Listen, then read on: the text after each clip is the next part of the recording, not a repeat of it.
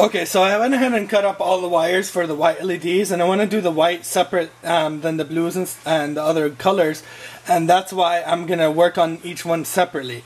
So for now I'm going to attach the wires to all of the LEDs, and the wires I already stripped and tinned just to show you guys how I attach the LEDs now. If you want to see the video again on how to strip and tin it, just click on the link in the top right corner right here and you'll get the full details on that. For now I'm going to show you how I attach the wires to the LEDs, and it's a pretty easy process.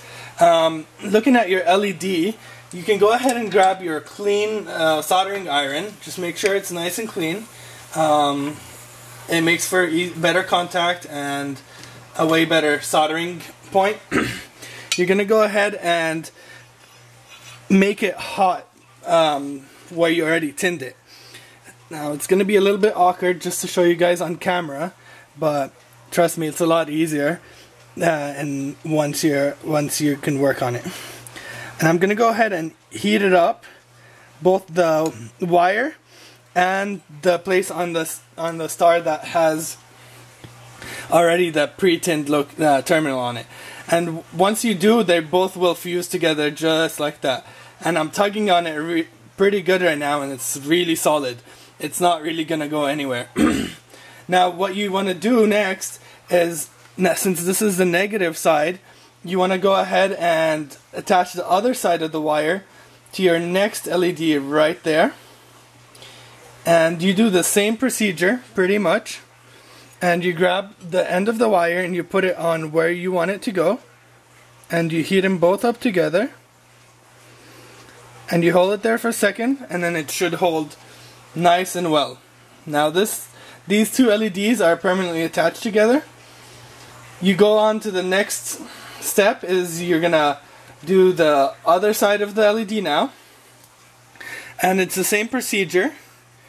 You hold the tip of the wire and then you hold the iron on it, on top of it, and just like that it attaches pretty nice.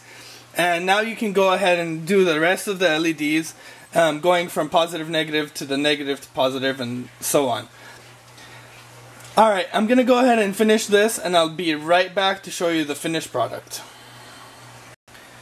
Okay, now that my wiring is 100% complete, it might look like a whole wire jungle over here, but everything is all wired up and ready except for the moonlights. I will do those at the end.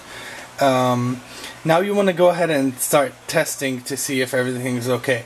But before you want to test, you want to make sure that if you have the dimmable drivers, that you want to go ahead and reduce the dimming on this. So you just pop open your driver like this, and then you want to locate where the dimmer is on the driver. This just reduces the current. It's called the SVR2.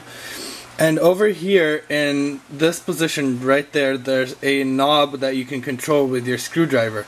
You want to go ahead and set it to the go counterclockwise all the way.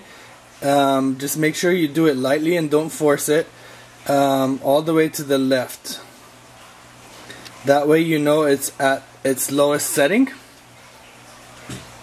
And then you want to go ahead and hook up your power cord to the electricity. Don't go ahead and plug it in yet, but there's the positive and negative side from the AC side of the driver. You want to go ahead and hook those up to your electrical cord. You leave the green one out because you don't want this. It's a ground wire and it's not needed. You can alternate between on the blue and brown ones. You can put whatever you want, because since it's AC current, it doesn't really matter. The current's just gonna keep alternating between them both. And then on this side of the driver, you have the dimmer wires, and then the positive and negative wires that are gonna go to the LEDs. So what you want to do is you want to connect your dimmer switch. If you have a potentiometer, go ahead and lower it, take it all the way to the max, which is 100%. I'm not gonna use a potentiometer, so I'm gonna go straight to the a DC plug right now straight to it, which is a 10-volt DC adapter.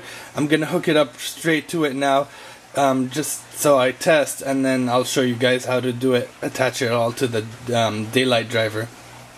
And then these ones are gonna go to the red one goes to the positive end of your first LED, and the negative one, the black one, goes to the negative end of your last LED in that string.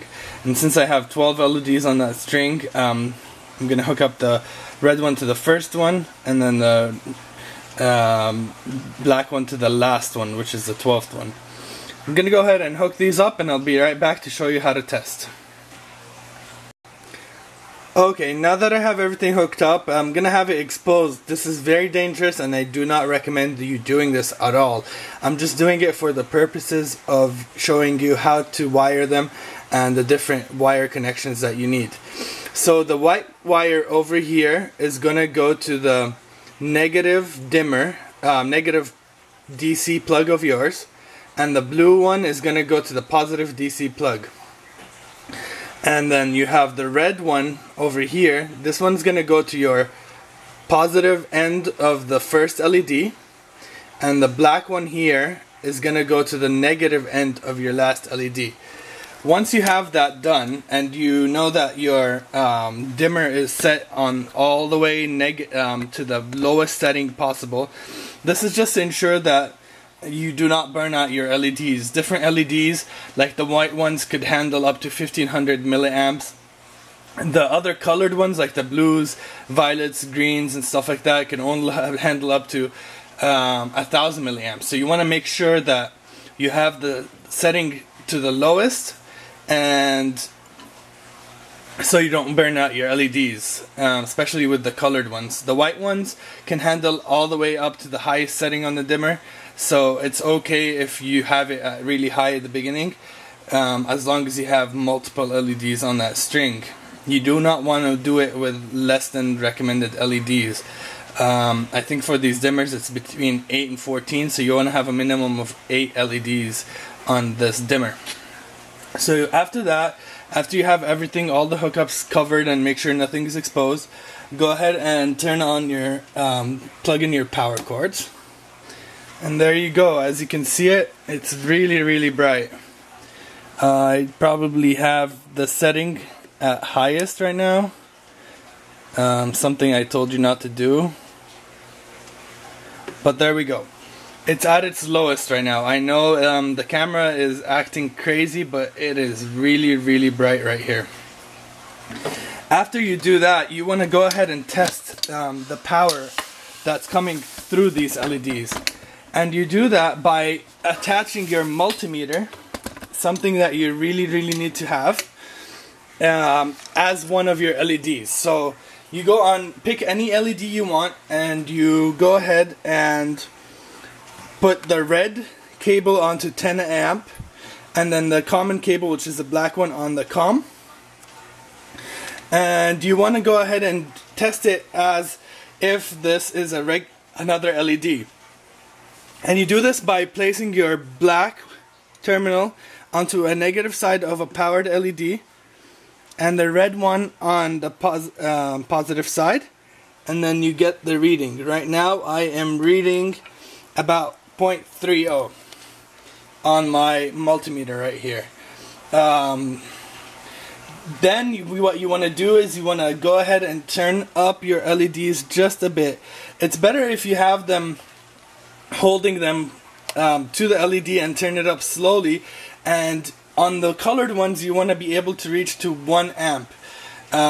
This is really important because if you go any higher than that, you might burn them out. On the white ones, you can turn them up all the way to 1.35, which is okay. So I'm going to go ahead and turn them to 1.35 right now. And as you can see, they're getting a lot brighter.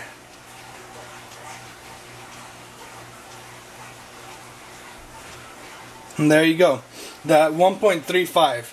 So after I set it up at 1.35 for the whites, I'm going to go ahead and close up the cover of the driver, and I label it with a white.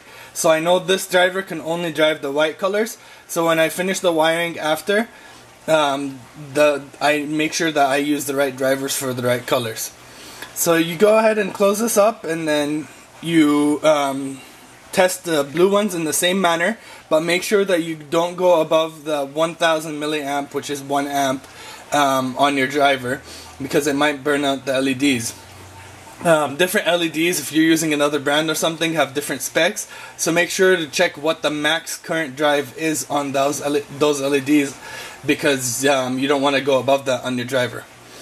Alrighty, now I'm pretty much all done. I'll be back to show you guys how to wire the daylight dimmer, and then we'll be all set for everything. And then I'll show you guys how I attach the lenses and what not to have a good spread on the tank.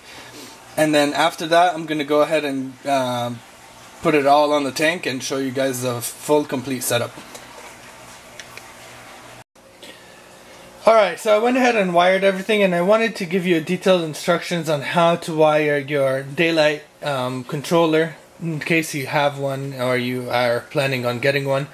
On this side of the controller here, you're going to have the positive and negative inputs from your DC outlet. All it is just a DC power plug adapter. Then you're going to have to put in your positive input into here and negative here.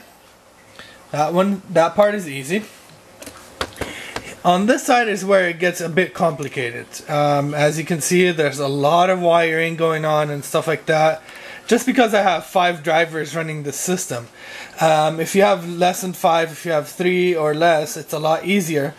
But all it is from the driver output, like I showed you before, it has 4 wires, red, black, white and blue. The red and black connect to the LEDs themselves, to the positive and negative side of the LEDs, and then the white and blue go onto this driver here. The first connection over here is going to be the blue. All wires go in here are the blue wires. The first one is the positive, and all of your blue wires go into the same one. And the next ones are the 3 channels that the driver could control. Sorry, the controller can control.